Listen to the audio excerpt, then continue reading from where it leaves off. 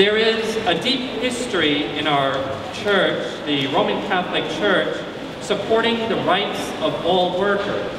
The company requires the employees to meet a sales goal of $2,000 a day, but pay their employees a minuscule portion of what they're able to bring in.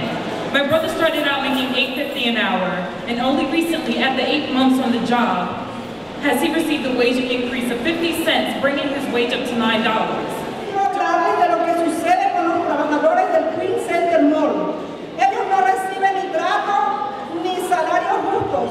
Ahora reciben menos del salario mínimo y muchos no cuentan con derecho a organizarse en un sindicato por las amenazas y hostigamientos. Aunque yo no trabajo en el mall, eso nos afecta a todos.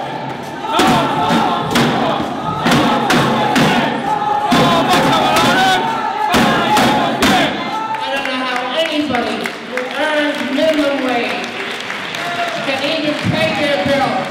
I don't know how anyone who earns minimum wage can put food on their table for their families in today's society. We launched the Queen Center Mall campaign in December 2009. And the campaign has 3 main proposals. Number 1, living wages. We're asking the mall owner to require that everyone who works in the mall earns at least $10 per hour with benefits or $11.50 without benefits. Number 2, the right to organize. This means the right to organize a union free from threat, free from intimidation at your workplace. And number 3, community space. This means adequate space for community services such as youth programs, job training, and ESL classes.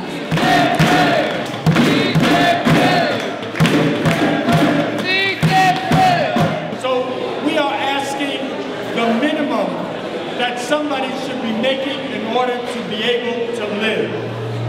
And so it is more than right, more than correct, that that becomes at least the base for anyone working in Queens. The Queen Center Mall has received almost $50 million in property tax subsidies and is scheduled to receive $50 million more in the coming years.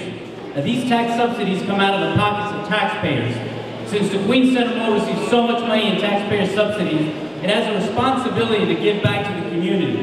And when we talk about economic development in our community, we want to talk about the jobs that provide economic stability, the jobs that can support a family, not part-time jobs with poverty wages and no benefits.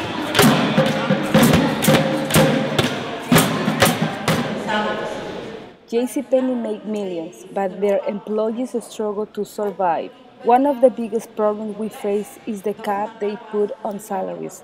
But it's not only the pay, it's also the low hours. Working only 20 hours per week or less doesn't let us support our families.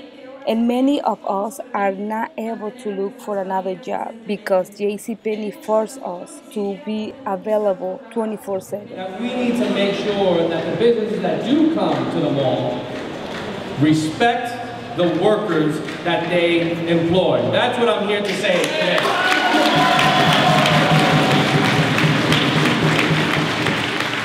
And the only way that we can do that seems by having a union.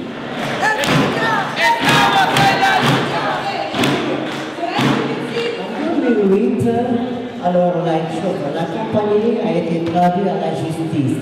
Alors il fallait qu'on dédommage les travailleurs. C'était 1,4 million. Alors à partir de l'instant maintenant, les travailleurs sont assurés. Et maintenant les congés sont payés 1 à 2 semaines. Ça c'est grâce à la contribution de l'Union.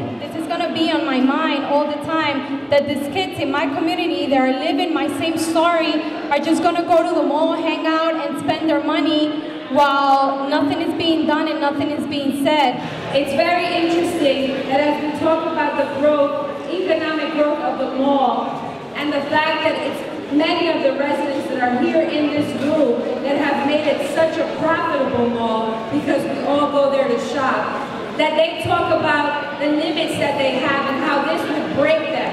If giving people a living wage would not be profitable, yet they turn around and can go and buy at this Park Mall and continue to make money off our backs. It's about time that the mall pay its fair share to its workers.